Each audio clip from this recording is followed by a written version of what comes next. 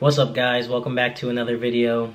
Next week is literally Christmas, which is crazy. This past week for me has been extremely busy. So today I just wanted to keep it calm, keep the vibe chill, and show you guys some funny transgender memes that I happen to find. Hopefully you guys have humor like I do. If not, this could be kind of awkward, so click away.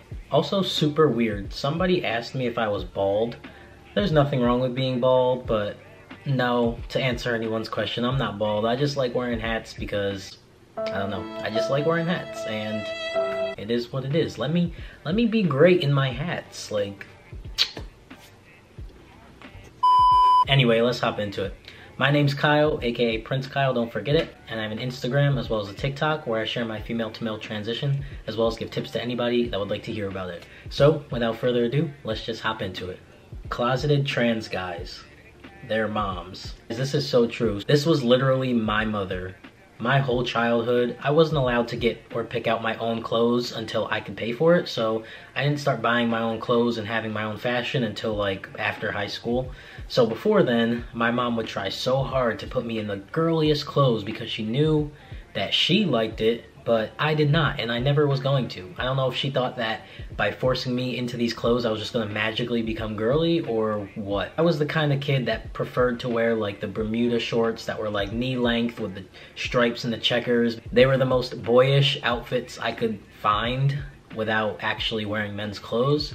So that's what I like to wear, but whenever my mom would go get my clothes, she would come home with the girliest crap. Like, I'll never forget this one time. She came home with an outfit from Hollister, and it was these little skimpy jean shorts with a crop top, and she came home with it, and I'm like, Mom, I hope you enjoyed buying that. I really hope you did. I hope that satisfied you, but you know, I'm never gonna wear it, so you might as well return it now while you got the chance, and I really hope you brought that receipt, because otherwise that outfit is gonna be staying in my closet. And yeah, thankfully she did return it, but she tried. I have a lot of problems, but being a boy would solve 98% of them. Yes, honestly, it would solve 100% of them. Let's be real. A lot of people say money can't buy happiness. For trans people, money can buy a lot of happiness, I promise you that. This is only funny if you know the accent behind it. I'm not even gonna try and butcher it, but I can like hear it in my head. You best start respecting trans folks' pronouns, darling, or I'm gonna have to make your pronouns was, were. It's so corny, but it's so funny. Honestly, I'm gonna start using that one, because if you can't respect my pronouns,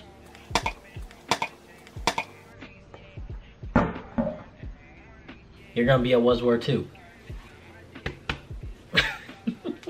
Dear Mom, being a female was a phase. Sincerely, your son. Preach to all the parents that say, oh, my child's going through a phase, they're not really transgender, blah, blah, blah, blah, blah, blah, blah. No, our whole life was a phase, and we're now coming to you as our authentic selves. So everything prior to the day we come out was a phase. Now, this is us. So like it or like it. This one's probably my favorite because it's so true. People will call boats, guns, and cars she, but they won't call a trans woman she. If any of you call your cars or objects genders or give them gender-specific names, please enlighten me. Why is it so hard to call a trans woman or a trans man their preferred pronoun, but you can call a Honda Civic she all day, every day, as if it talks back to you? Like, I don't understand it. I don't get it. I don't get it. If you have answers for me, comment down below, because I would love to know. I don't know if Phineas and Ferb is still popular today, but it was when I was growing up. Honestly, like 6 years ago. Let me know in the comments if it's still popular. Binder the Boobinator. I can literally hear him saying it in my head too. De boobinator.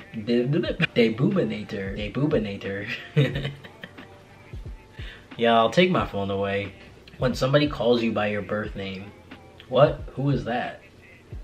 Honestly, I'm so guilty of this one. So yeah, my name is not legally changed yet.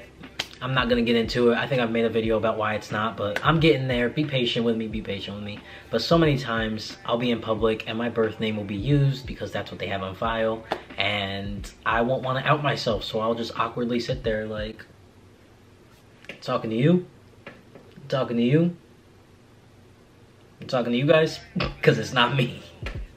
I will literally just sit there so awkwardly because I'm so scared to get up, and I'll just pretend I have no idea who they're talking about, knowing damn well they're talking about me. Help me, I'm stuck in my binder. LOL, nerd. I'm so guilty of this one, you guys. So when I first found out what being transgender meant, it was by one of my friends who identified as transgender, and this was back in like 10th grade, so I've never heard of any trans terminology, and he told me that he was wearing a binder, and I'm looking at him like, why are you wearing a school supply? And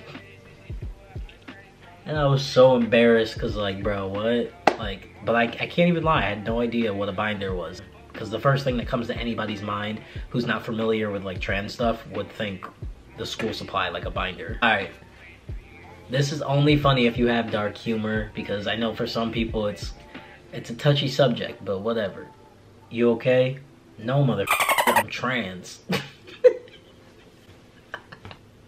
So I can't relate to this now because honestly, like, I'm happy being trans. I like my identity. Are there things I would change? Of course, but that would be in a perfect world. But overall, I love being transgender. Like, it's cool, it's chill, it's a vibe. But there was a point in time where I didn't really care to be transgender, so I could relate to this 100% because people would be like, oh, like, are you all right? Like, between you guys, there was a point in time where I was really, really low in life and I got put in the hospital.